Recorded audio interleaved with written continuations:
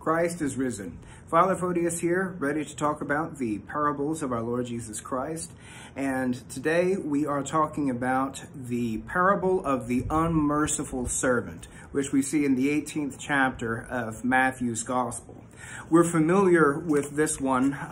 A man is taking account of his servants, and he calls in one who owed him 10,000 talents, which is an insane amount of money. It's like, okay, you owe me $100 billion. It's just something that he couldn't pay off. When he sees that the man doesn't have money to pay him back with, he orders him and his wife and his children to be sold into slavery to pay the debt.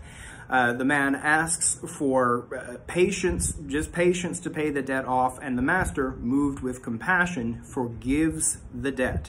And that same servant who is forgiven all of that debt goes out and finds one of his fellow servants, grabs him by the throat and tells him, "Pay me what you owe me."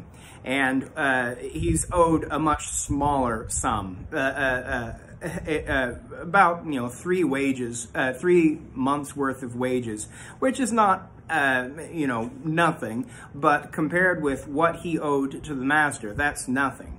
The servant says, "Please just have patience with me and I'll pay you back." But he wouldn't listen to him and had him thrown in the debtor's prison.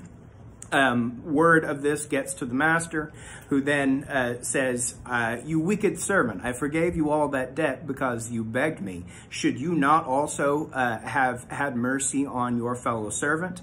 And so he asked him to be given to the torturers, and the Lord Jesus Christ said, "So my heavenly Father will not forgive you if you do not from your heart forgive men their trespasses."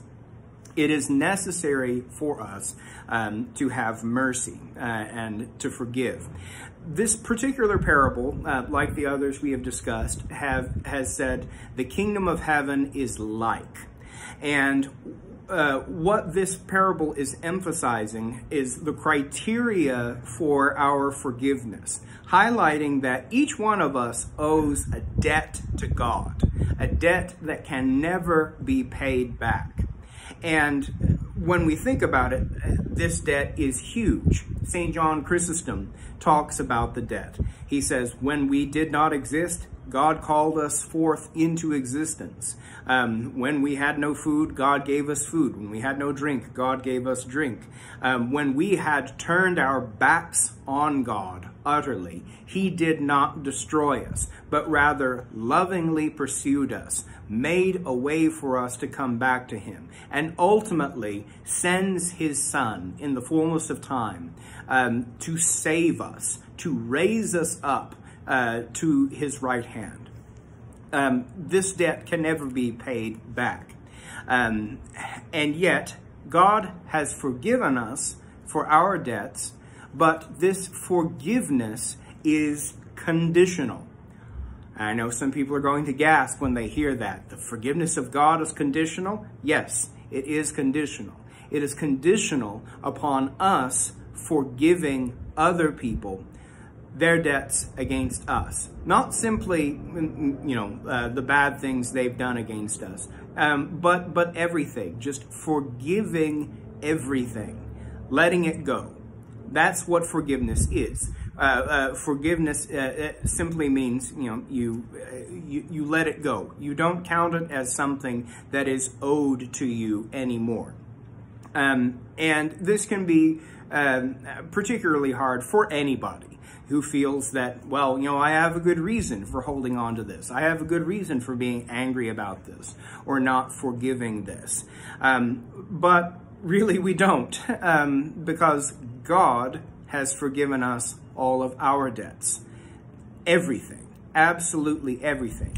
If he has forgiven us for the debts that we owed him, but also just those things which we had no control over.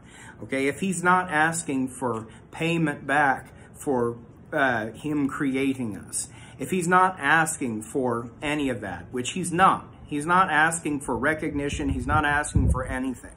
Okay, he just wants us to forgive as we have been forgiven. So Our forgiveness is conditional upon us forgiving others. So let's examine our lives, and we don't have to look at them very closely, and consider, what are we holding against people? Find it, forgive it. Let it go, because God has let go whatever it is that we owed him. All right, so that's it for today. Meet us tomorrow, and we've got another parable. God bless.